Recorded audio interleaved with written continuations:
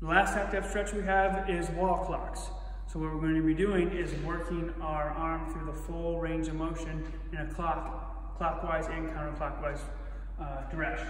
So what we're going to do is we're going to get a elbow's length away from the wall here. So I'm going to prop my elbow against the wall, and that's my starting distance. Okay. We're going to start at 6 o'clock, right at the bottom here at the clock. My thumb is going to be up. I'm going to keep my shoulder blade down and back. I'm going to bring my arm up as far as I can. And as soon as I start to feel restriction, right around that noon, 1 o'clock area, I'm going to flip my hand so it's palm down, and I'm going to bring it through the rest of the way. Flip back to open hand, come through, angle to get a little farther, flip.